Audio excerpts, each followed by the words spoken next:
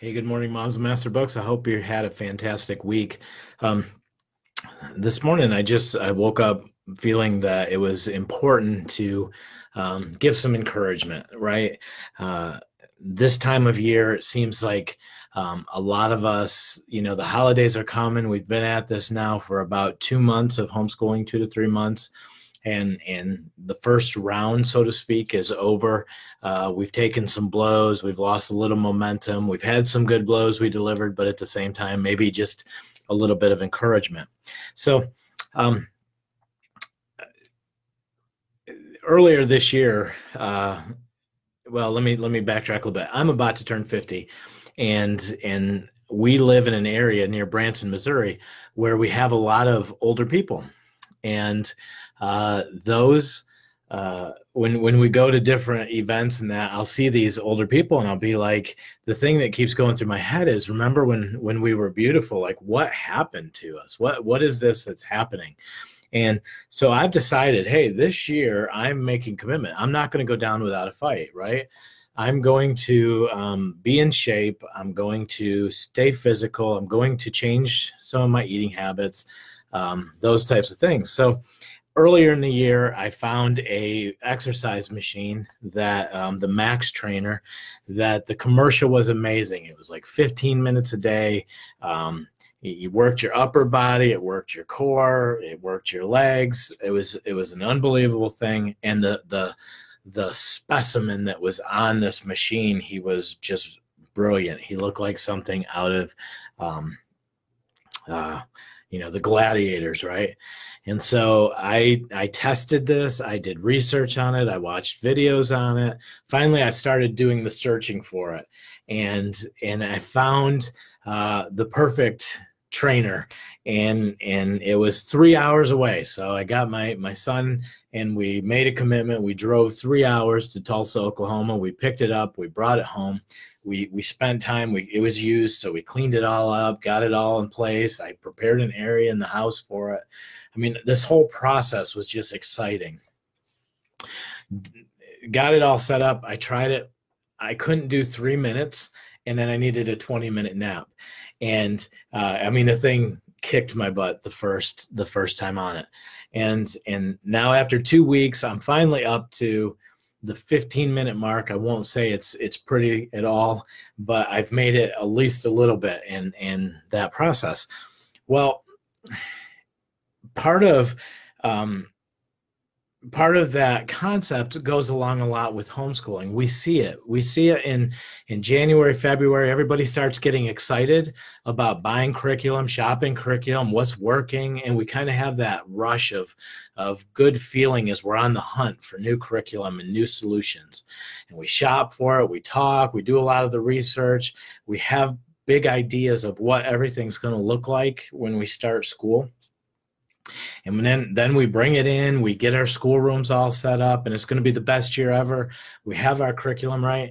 And then the first 3 minutes just kicks our butt as we realize we're still dealing with the same kids, the same environment, the same us, and we have to work through this. And so this morning, as I caught a glimpse of myself, realizing that even though I've made it to the 15 minutes on the machine, on the exercise machine, I'm still not that amazing specimen that was promised in the original commercial. And I have to put some faith into that if, as long as I keep it up and I'm committed to it, and I'm also, failure is not an option in this, that I'm going to persevere. I have to believe that I'm going to become a much healthier person. Maybe I won't be that individual, but I'm going to be a healthier person. So using that analogy, putting it forward into the homeschool arena for a lot of us, we bought the curriculum, we got the school set up, we're in the first couple of months, and things begin to just kind of fall apart a little bit. They begin to become a struggle. Can I encourage you, number one, right? It's never too late for resets. We reset all the time. We just did a reset. It's our second reset of the year. And now when I say reset, they're not hard resets. They're just, let's get back to the way we committed. Let's get back to the schedule. You know, life got crazy for a week, or flu happened or something like that. And we just, hey, as a family, it's time to get back to a reset and reorder things to a way that works. I'm going to use the fight analogy quite a bit here. In the fight analogy, when we come out, right, we've prepared for the fight, we come out and we do the fight, but in that place, maybe we realize this guy's prepared, or he's throwing a right hook that I wasn't prepared for, and so we have to adjust our game. That's natural and that's normal, and so don't feel bad because you adjust your game. Things are changing. Here's the other thing. We deal with little creatures that are also changing. Like, they're developing hormonally and intellectually. So it's not one size fits all. In fact, throughout the course of a year, if you're dealing with a tween or a young teenager who is developing the hormone set, right? If there's some testosterone beginning to flow, or estrogen beginning to flow, that's going to be a whole game changer mid-course, and it can fluctuate from day to day. It's not even a guarantee that every day is going to be the same. So you got to give yourself some room to say, you know, we're not exactly dealing with sane creatures all the time. This isn't a constant, a given. We have to give ourselves some room for that. So, 4 things that I would like to say is encouragement to you. So imagine, if you will, you fought your first round, you're sitting down on the bench, right? It's the Rocky moment. So please hear the Eye of the Tiger playing in the background. And these are the 4 things that I would say to you before you get ready to go out to the next round. Number 1, you have an important job that you are doing. You are raising world changers. This is not a passive activity that you're doing as home educators. This is a remnant generation. This is a group of people that God has set aside. He's setting them aside for a time such as this. These kids are going to face challenges in our culture we didn't face, and we are helping to prepare them for those challenges. When you look at what's going on in culture and the way that we're moving, I'm so excited. We got to be in a meeting with somebody that's second generation homeschool, and I'm listening and I'm hearing her communicate her ideas, and she's so articulate in the way she's communicating. And I just know that you know, the process of being homeschooled and having that environment and that access to ideas and whatnot has gone into her background. And as she's beginning to communicate to people, and she's beginning to burst out of this millennial bubble to become an influencer in the culture that she was designed for, it's so exciting. So you are preparing world changers, and that is a spiritual calling. So I would like to encourage you that if you are involved in a spiritual calling, that you are involved in raising up and discipling world changers, you are most likely going to face resistance. Now, I believe that if the Lord has called us to that we have the ability and the privilege of calling on the name of Jesus and saying, you know, I'm not accepting for my family defeat, because we have been called to this, and I believe that He is going to give us everything we need. But because it is a spiritual calling, we need spiritual wisdom. And so in your homeschool, if you're not asking the Lord for wisdom, asking the Lord for favor and strength and discernment, then may I encourage you to please do that, because this is not a passive activity. This is not a walk in the park. This is a spiritual call. So number 1, it's spiritual. Understand that resistance is to be expected, but we've been promised the tools and equipment that we need to do the calls that we're called to, but please do that. So that's number 1. Number 2, learning is a journey. It's not an event. So there are going to be days that I get on my trainer. I'll go back to the trainer, and it just works better, right? The music that's playing in the background, I just felt more motivated. I was more energetic. That's a win. Then there are days where it just was extremely painful, and I can't believe that I want to live another moment. Okay, so that wasn't the win, but I keep moving forward and I'm making progress. Even the bad days give us opportunities to adjust our game, give us opportunities to look for how to do what we do better. And so it's not failure. Like, we need to get out of the mindset. The mommy shame game doesn't work for homeschool.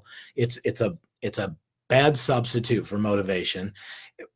This is a, hey, we're on a mission here.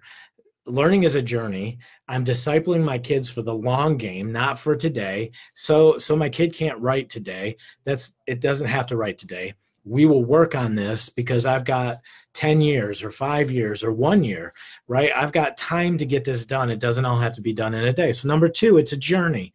Number 1, it's spiritual. Number 2, this is a journey. Treat it like a journey, right? When I go on a family trip, I like to put my family in the car. I like to feed them real salty foods. And Kristen won't let me put them in pull-ups because that's apparently embarrassing for 18-year-olds. But I like to just be there. And I drive my family nuts because I'm like, I don't care that it's a 14-hour journey. We don't need to stop for gas more than once. And everybody can just deal with it. But that's not the healthy way to do a trip. So they appreciate that I'm getting older because we make more stops, and we actually are having a better time when we travel. We'll look at homeschooling the same way. It doesn't all have to be done today. You've got tomorrow, a month, years, right? We can do this over the period of time. So it's great when we have wins that are today, but give yourself some room for that. Number 3, and this is a difficulty for our generations. It's going to take work. We love to have solutions that are, we like fast food. The problem with fast food is there's a consequence to it, right? It's not all that it promises to be. And even though I want to have solutions that are, everything is done for me, prepared, I plug it in, it plays, my life is better, it's not healthy. Even in nature, we see things have to struggle a little bit to survive, right? When the chick breaks out of the egg, if I crack the egg, when Kristen does chickens and she has these chicks in the incubator, I just want to break that egg open for this chick. And I want to make it easy for them because I hate to see that struggle. The problem is we have a society that's getting used to not having any struggle and not having any difficulty, and it's not necessarily healthy. Well, same with homeschooling. It's not easy. I don't think it's supposed to be easy. It's parenting, it's discipleship. It's like marriage. It's just not always going to be easy, even though I would like it to be. It's the struggle, it's the difficulty that makes us stronger, that prepares us for bigger challenges and bigger opportunities. And so, well, homeschooling today may be difficult. Maybe we had a meltdown, and maybe I wasn't the best person I wanted to be with my kids, and maybe I think they're just little creeps today. Even in that, it still gives me the opportunities to reset, to find my game, to understand that failure is not an option, right? And get tough with this, right? Don't surrender to public school is not an option. It's not something I'm going to do, or farming my kid out to somebody else isn't something I'm going to do. I'm a homeschool parent, doggone it, and I'm strong enough to do this. The world needs my children. That's 100% truth. The world needs my children, and I am not going to fail the world or the kingdom of God, for that matter, because I had a bad day. And I'm going to pick myself up and I'm going to figure this out. What's the difference between a pit bull and a homeschool mom? Lipstick, right? I mean, just get a mindset that I am tougher than this. I am doing this not because it was easy. I'm doing it because it's needed. I'm doing it because it's my calling. I'm doing it because I'm tough enough to do this. And each of you that are doing this, if God has called you to this, if he has placed the burden of home education on your family and on your heart, then yes, you can do it. Ask him for strength, ask him for wisdom, ask him for the courage, ask him for favor, because scripture says he will give us the tools that we need to accomplish the call that we have. But don't don't surrender because it's difficult. Get tough. You can do this. Okay, that's number 3. Number 4, it's going to take a little bit of faith. When we started homeschooling back in 1996, I remember just thinking, I sure hope this experiment works. I really hope that we don't just completely screw up our family. Well, now I've graduated 5. This is awesome. Aubrey is calling in because that's kind of the tradition that we do. So, all right. So I now that we've graduated 5 and I get to see my kids beginning to interact with culture, I am so excited for you, because I realize that what you're doing, even though you don't possibly see that this is going to work out good, what is happening is these kids, you're planting seeds and you're preparing them, and it's going to pay off. It's like me getting on this exercise machine. 3 weeks in or 2 weeks in, as I look in the mirror, I'm not really seeing the results here, but I'm trusting that everything I've seen from the people who have used this machine and didn't give up to the difficulty of using this machine, that it actually began to pay off for them. And they began to see their arms strengthening, their core strengthened, their legs strengthened. They built their endurance. And even though it wasn't the end all, there were a lot of things that go into it. The benefits are paying off. So I'm having to kick over to the faith side and say, okay, today I can't see the wind, but I believe it's coming. I believe if I continue with this and I press on, it's coming. So let me tell you, as a homeschool parent who's been involved for 20 years, graduated 5 students, seen countless other kids from the homeschool movement graduate and hit culture, it is worth it. This momentary affliction, this momentary punch to the face, or the pain that you're feeling, or the challenge that you're experiencing, this is temporary. These things, there were days we'd come home and mom is locked in the closet or the bathroom and she's not coming out and the kids are taking over everything. That was just part of life. That's part of the culture, right? Because there are days that this happens, but there are also days that we do get to reap an amazing harvest. If, don't grow weary in well-doing, for in due season we'll reap if we faint not. And this is what my encouragement is to you. Today, even if you can't see it, kick over to the faith side, that there are those who've gone before you that are telling you, if you press on, if you endure, if you get tough, if you refuse to surrender, you are going to reap an amazing harvest when your children rise up. And now as I get to see my children in being married and having kids, and I'm watching how they hold themselves, I couldn't be prouder of them, and I couldn't be more thankful that the Lord had given us the opportunity to walk the more difficult path of having to stay connected and stay in the battle with my kids, because not only are they healthier, but I'm healthier. If I had given over my right and my responsibility as a parent to somebody else and farmed it out to somebody who gets paid to do that, and allowed the importance of planting seeds and discipleship to them, if I had done that, I wouldn't have had to challenge my own issues. I could have, the things that rise up in me as I'm parenting and going through those things. So I am such a blessed man, because for 20 years I've been part of this movement. I've seen the blessings of it, but it has also changed me. I would not be anywhere near who I am, not that I've arrived, but I wouldn't be anywhere near who I am if it had not been for being part of the struggle and the blessing of homeschooling. So number 1, this is a spiritual calling. Expect resistance, but also pray for and expect the spiritual reinforcement that you are promised. Number 2, this is a journey, not an event. Prepare yourself. Give yourself room for growth. Give yourself room to build in endurance, and also give your children room for growth too. They're having to endure you today. And while I realize as a parent that I'm almost perfect none of the time, my kids have had to endure a lot, and many times I have to go back to my kids and say, okay, today it was me, my bad. Let's do this right tomorrow and move forward. So get ready for the journey. Number 3, it's going to take work. Get tough, get used to it, but you can do this. You are tough enough to do this.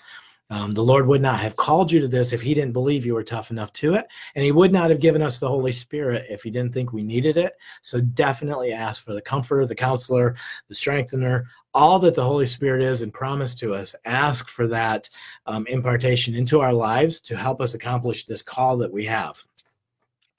We don't know the extent of what lives your children are going to touch.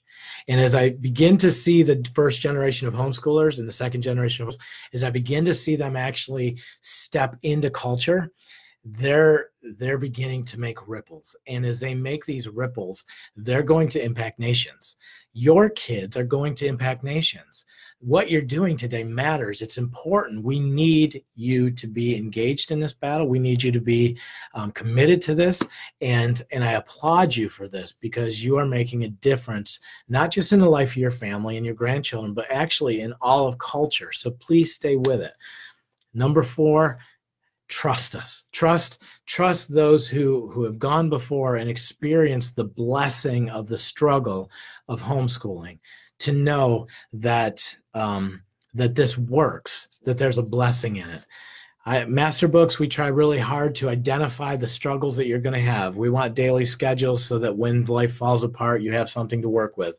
We want to make sure that we remove as many friction points as we can in the curriculum, and we're always learning about that. So sometimes with Master Books, people will be like, oh, I'm so disappointed because I see an error, or I'm so disappointed because you guys are talking about changes. Yeah, we're changing all the time because we're identifying in the market, we're identifying from this conversation areas that we can make your life easier. And so that's something that we're always trying to do, is to refine our product, make it so that we come alongside you in this, because we are so committed to what God has called you to that we will do whatever it takes to give you tools and resources to help you do that. And may I say, I'm really excited about some of the resources that are coming out, like the Logic book, the civics course, the Bible curriculum. They're very, I'm going to use the word purpose-driven, but they're very intentional in helping you prepare your kids for the mission and the calling that God has on their life. So trust the fact that everything you're doing today matters, and don't give up. We had a family in our life many years ago, and they had come to the place where they felt that it was time to put their kids into public school, and the kids wanted to play sports, and they were just tired. They were tired of doing math at the table all day and whatnot. And I felt really strong that I was going to overstep some bounds, but I was going to ask them not to give up, to stay the course, to do what God had called them to do, and that there was with purpose and with intent. Well, all their kids are grown. They are serving the Lord. They're a remarkable family. And I want that for your family as well today. I don't want you to get caught up in the battle, or caught up in the fact that you took a punch, or your kid is going through a hormone change, or your husband is going through hormone changes, whatever. I want you to stay focused on the fact that what you're doing matters. God has called you. He is able to and will equip you. But it's going to be a journey. It's going to be a struggle. But you know what? That struggle, on the other side of it, there's a blessing. And now, as an adult who has been able to homeschool my kids, I get many times to hold up the championship belt and say, yes, I am so happy God called me to this. He spared me from the pain that I've had to watch other families go through, and I get to watch my kids rise up and bring glory and honor to the Lord and to advance his kingdom. So I hope this is an encouragement to you, because we do want you to be encouraged, and we just pray the Lord's blessing on what you're doing. And as we go into the holidays, we're doing this Thanksgiving exercise A lot of times an attitude of gratitude really helps move us from a place of self-pity and doubt to a place of, wow, God, thank you for giving us the opportunity and giving me groups of people that support me, for giving me all the challenges that I have so that I can be a stronger person and become who you're creating and preparing me for eternal purposes. So we really are encouraging you as a family to also embrace the Thanksgiving exercise of 3 things each day that we can be thankful for. And I tell you, I have so many that 3 is a small number to have to try to think about. So definitely encourage you there. Next week on Friday, right? Thanksgiving is next week. No, it's not. Okay. I got 1 more week, but the week after Friday, the day after the Black Friday, right? Friday after Thanksgiving, there is going to be we do an annual flash sale where we discount a number of items on the site, and it's a great time it's a 1 day only type limited number event, but this year we'll have a large flash sale as well on Friday. Then there will be 1 other event that's announced in the beginning of December. So prepare for the flash sale on Black Friday. If you're looking to pick up some great gifts for family, nieces, nephews, apologetic biblical resource type stuff that you can give, you should be able to get some really good prices from masterbooks.com on that. All right. Well, I pray God's blessing on you. I pray you have a fantastic weekend. I do pray that the Lord encourages you and strengthens you in a special way today. And I pray that he does it through this message as well, because everything you're doing is valuable. And we just can't emphasize that enough. All right. Well, know that we're praying for you. Know that this group, the moderators and everybody in this group is praying for you and for your success and for the success of your children. And when we see the praise reports, we see the wins, we win. And so please don't stop letting us know these testimonies of what God is doing in your family to encourage and strengthen faith, to encourage and strengthen ability to communicate, to discern truth, and to come up with big ideas that are going to change the world. All right. Bless you guys. Thank you for participating. I'm going to go through the comments and I'll make sure that I also, if there were any questions or whatnot, that I go through and answer those. And you just all have a fantastic day. Okay. God bless.